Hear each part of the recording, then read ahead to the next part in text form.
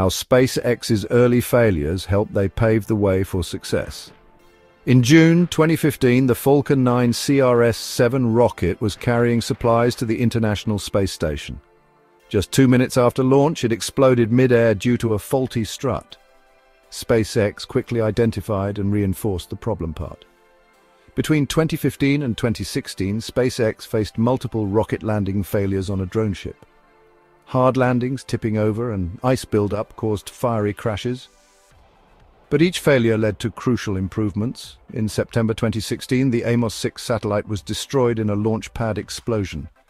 A liquid oxygen reaction caused the blast. SpaceX redesigned their fueling process to prevent this. Despite these setbacks, SpaceX kept innovating.